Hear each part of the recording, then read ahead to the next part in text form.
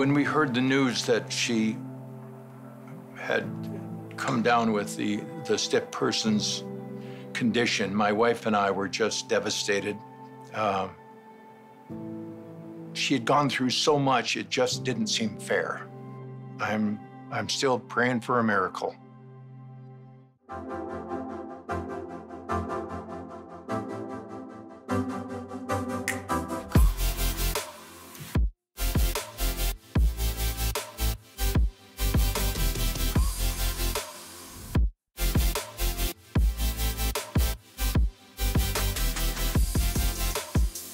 This is Scandal. She's about 15 years old, and she still thinks she's all puppy.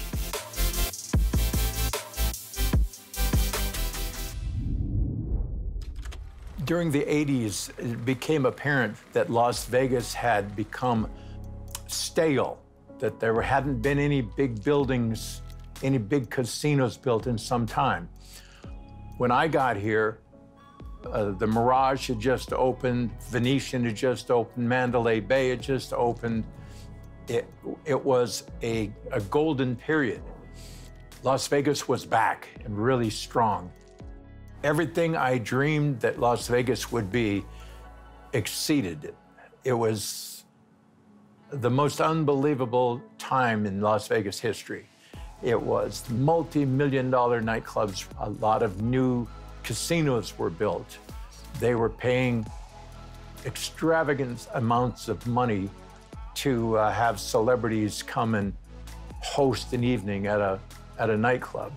It was happy hunting grounds for me. I got a lot of fun stories.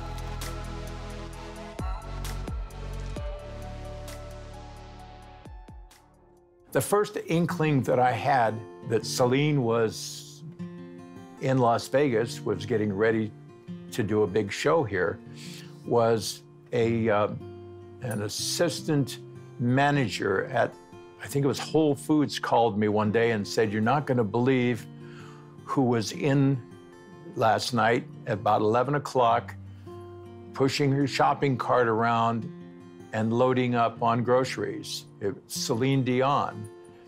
And I ran that story, and it went viral. I think the average housewife really appreciated her. She could have an army of shoppers and that sort of thing, and she goes out like any other housewife and does the shopping. That made a big impression on this city. Celine Dion, creating a residency in Las Vegas in 2003 was a real game changer. In the past, or it had been trending that a lot of headliners, it was kind of towards the end of their career or one of the things that they do to cap off their career. And that was great. But Celine was in the prime of her career. She was an international mega superstar that could attract audiences from practically every part of the planet. And that was unique. She and Renee came up with an incredible business plan. It was a big deal when she held her press conference. I remember meeting reporters from England, from Europe. It was the biggest happening that Las Vegas had seen in a long, long time. It was just an incredible place to be. Celine brought in an international crowd that Las Vegas hadn't seen since the days of Elvis. It was a golden time in Las Vegas, and Celine Dion was the top of the top.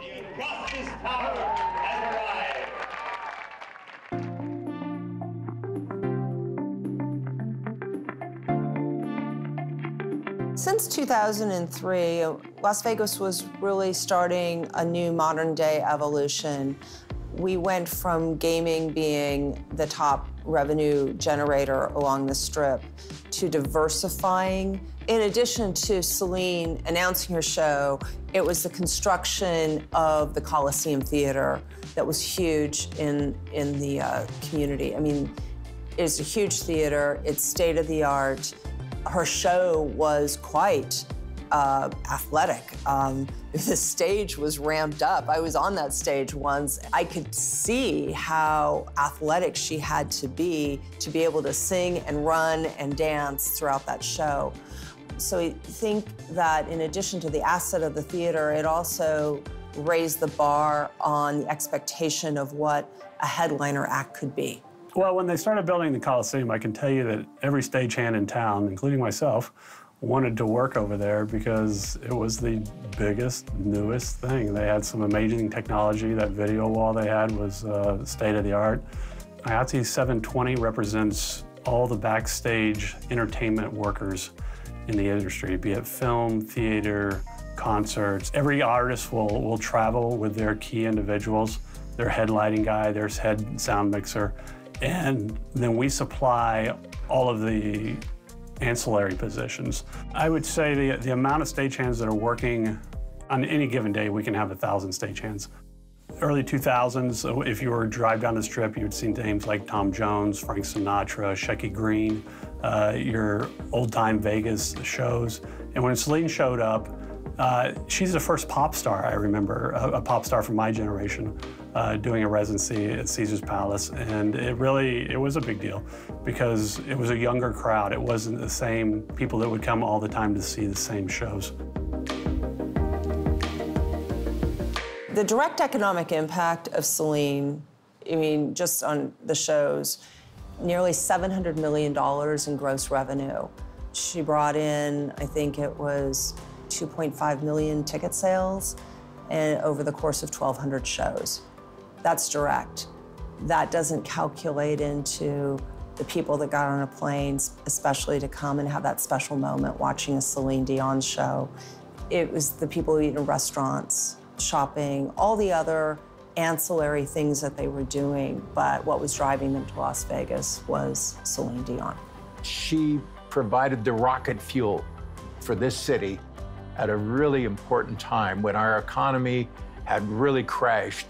And beyond her direct economic impact, a lot of female artists that have done residencies since then owe a huge debt of gratitude to Celine and Renee. Artists like Katy Perry, Britney Spears, Jennifer Lopez, Adele, all of them that you've seen come after Celine also have looked at Las Vegas residencies as a way for them to have work-life balance. I don't know if anyone is going to match her legacy for a long, long time. The 1,100 shows, she really left her imprint on this city. Used to be that I believed in love. It's been a long time since I've had that feeling. I could love someone, I could trust someone. I remember the day that I heard that she was sick, and I know that her life has changed completely, and I know that she's got the best care in the world. But there's not a day that goes by that I don't think about her. I've sent her many a message praying for her, and I hope that one day she can get back on stage where she belongs.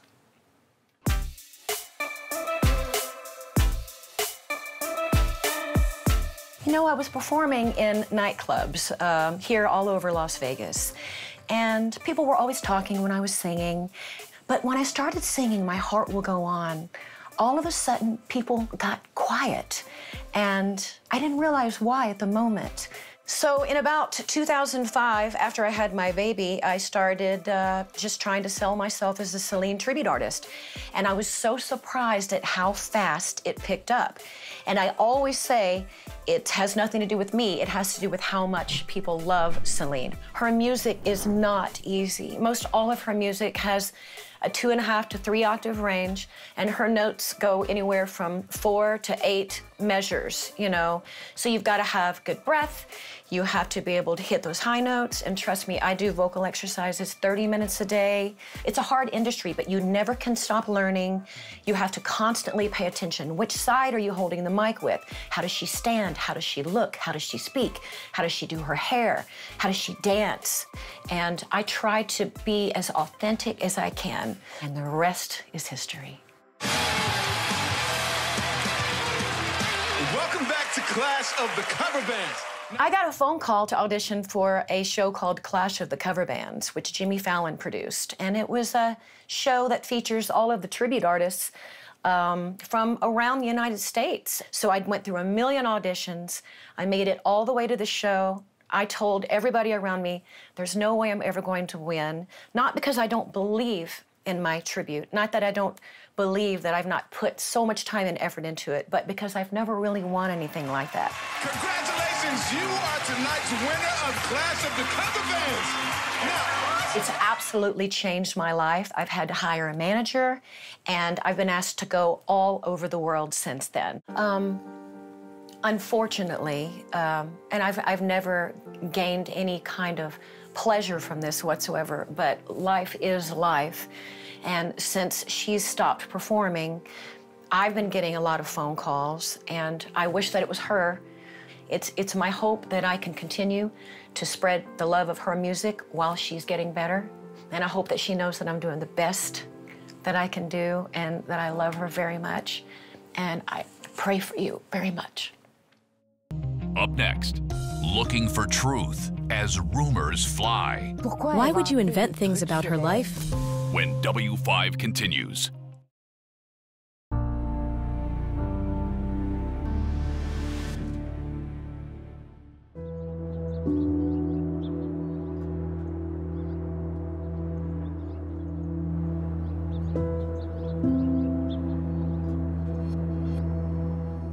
I probably saw 10 to 11 Celine shows, and the one that stands out the most was when she came back the first night after Renee had passed, and she sang All by Myself, and you could hear a pin drop in that theater. It was the most dramatic thing I experienced from an entertainer. So many tears fell that night that I swear that it raised the water level of Lake Bellagio.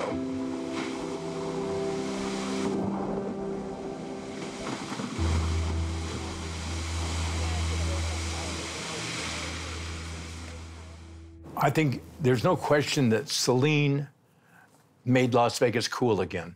She had a tremendous impact. Las Vegas is a much different town, a much better town as a result of the impact that she made on it.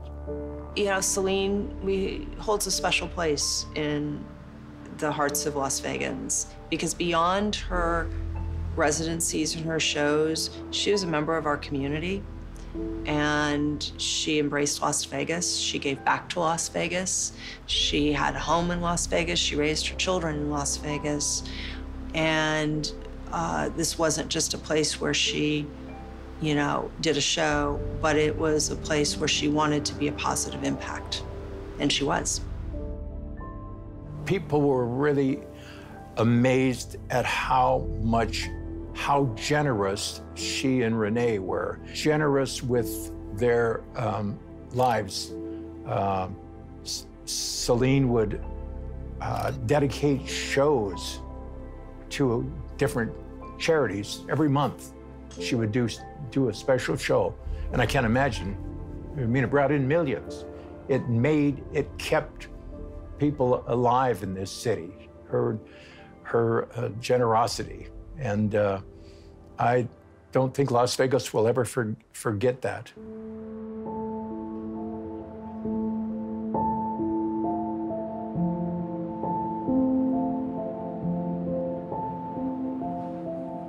For those of us in Las Vegas, we all wish Celine recovery and good health and hope that she's able to overcome this devastating illness. And I'm quite certain if she does and wants to come back with her career, Las Vegas will welcome her back with open arms. We love Celine here. There's just no question that Celine's presence is missed here, but her spirit is still around. I mean, she really made a difference here.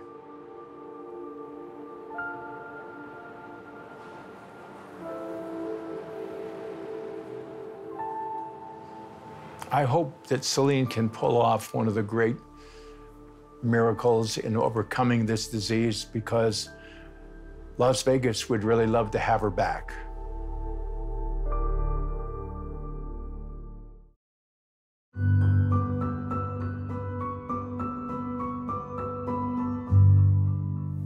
J'ai à mes côtés une excellente équipe de médecins qui me traitent pour que j'aille mieux. Et ce sont mes enfants qui me donnent le courage et l'espoir de continuer. In terms of treatment, there are two symptomatic treatments that we frequently use, or rather, two groups. The first group is called benzodiazepines. This group includes medications that are used for anxiety disorders and also act as muscle relaxants. The other group is called baclofen. They are also muscle relaxants, so patients would often take one or the other, or sometimes both, to treat their symptoms. Another way to limit the long-term effects of the illness is to not only treat the symptoms, but also to suppress the immune system. We sometimes give treatments called intravenous immunoglobulin. These are antibodies from hundreds and thousands of people who have donated blood. When they donate blood, we take the red blood cells and the antibodies. We then inject them into patients with autoimmune diseases, like stiff person syndrome. These are long-term treatments. They get infusions every week or two, or even once a month, depending on the severity of the illness. They get these treatments for long periods of time to limit their symptoms. The other option is to suppress the autoimmune system. We give medicine intravenously to suppress the production of B cells and to no longer produce antibodies in order to control or even cure the illness.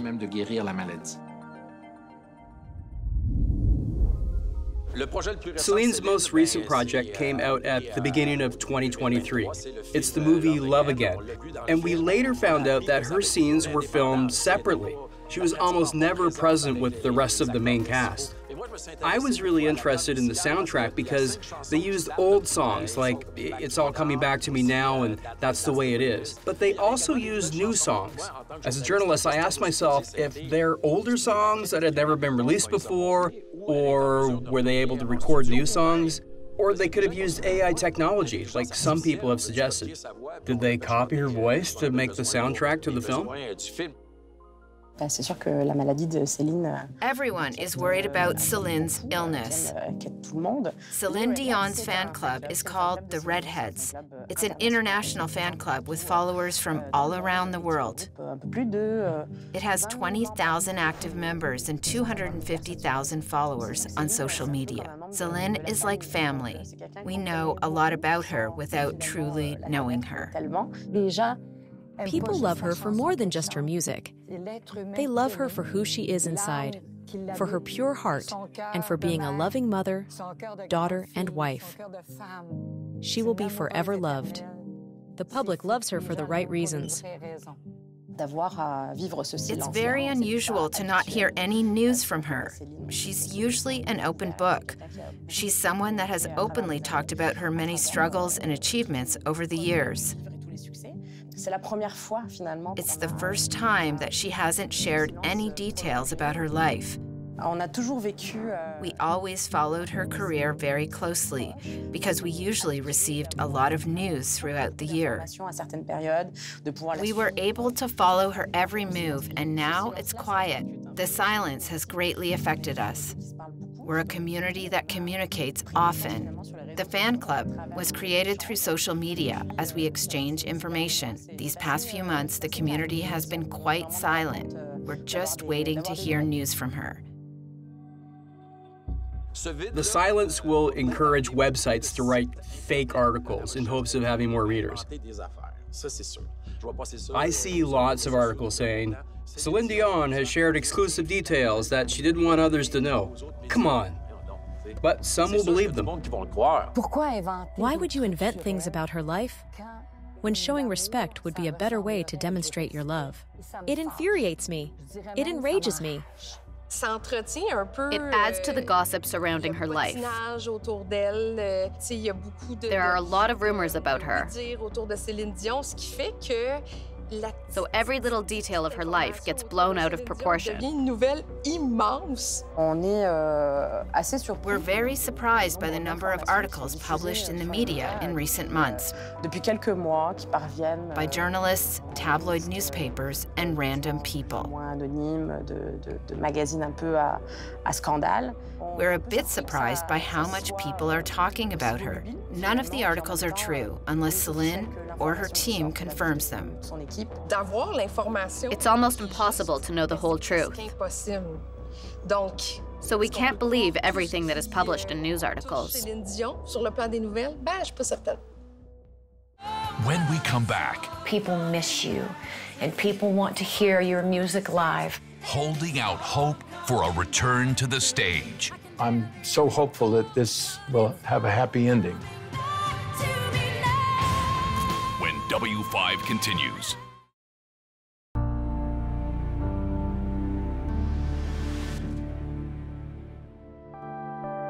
As we were editing the documentary, Celine made a few discreet public appearances in Las Vegas. This gives hope to her fans and the music industry that her silence for the past year will only be a minor setback.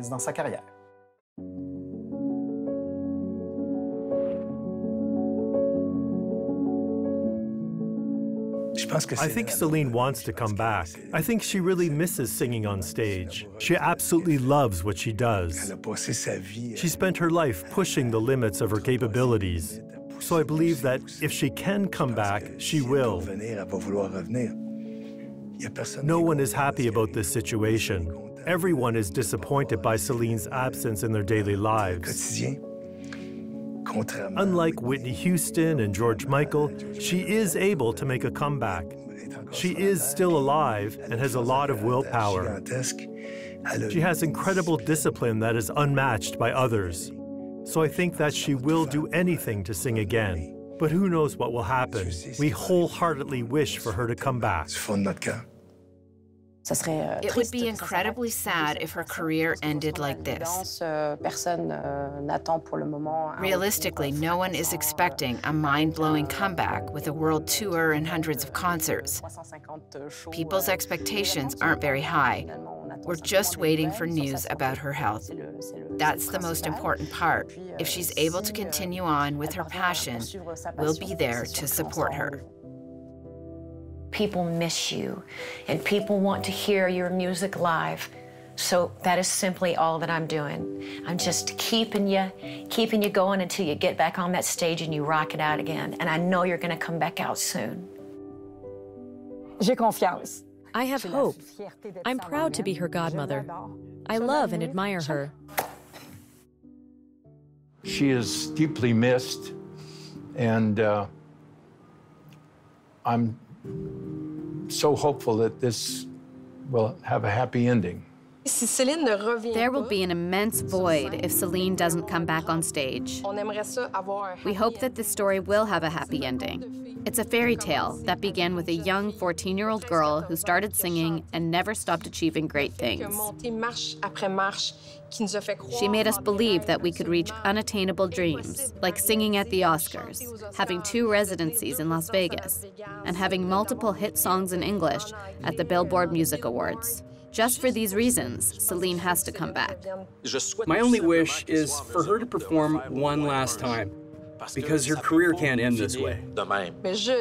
I really hope for our sake that Celine goes back on stage to end her career gracefully and with great success.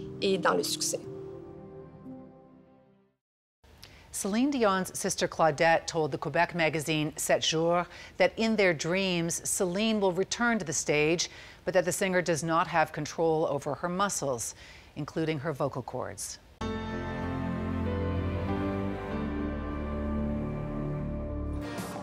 Shania Twain, back from her self-exile on the road to what some believe will be the biggest comeback in music history.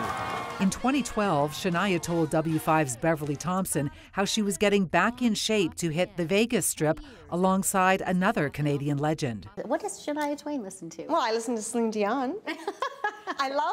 Celine's part of my workout, my vocal workout.